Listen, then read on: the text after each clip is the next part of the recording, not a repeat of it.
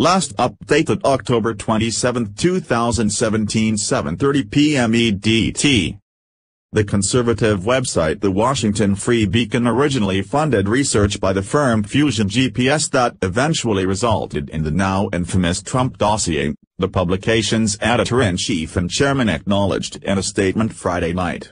The research effort was known to have been supported by Republican allies before the Democratic National Committee and Hillary Clinton's campaign picked up the tab for the research. The resulting dossier was compiled by former British spy Michael Steele and contained unsubstantiated allegations about then-candidate Trump's connections to Russia. Mr. Trump has denied the allegations. The Free Beacon's connection to the dossier was first reported by the Washington Examiner Friday night.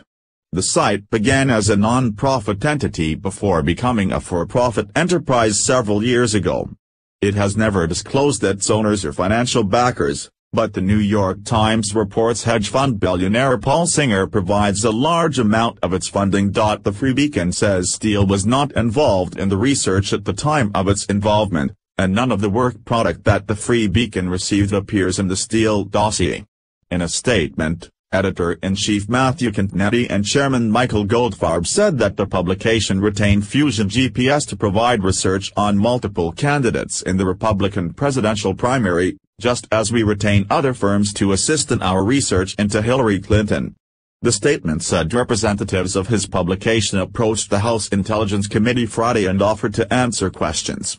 But to be clear, we stand by our reporting, and we do not apologize for our methods, Cannetti and Goldfarb wrote. Here is the full statement from the Washington Free Beacon. Since its launch in February of 2012. The Washington Free Beacon has retained third-party firms to conduct research on many individuals and institutions of interest to us and our readers.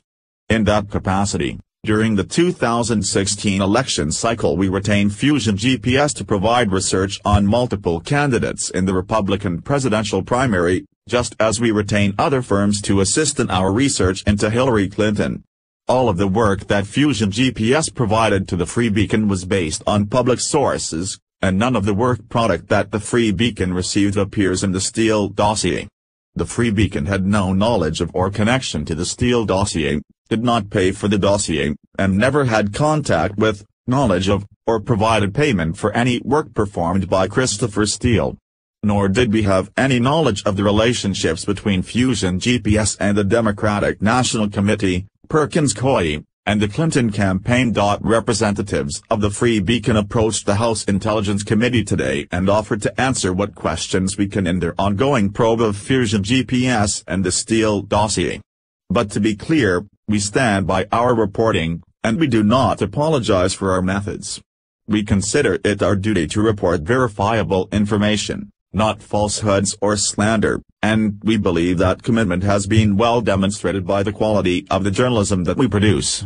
The First Amendment guarantees our right to engage in news gathering as we see fit, and we intend to continue doing just that as we have since the day we launched this project. Matthew Cannetti, Editor-in-Chief, Michael Goldfarb, Chairman.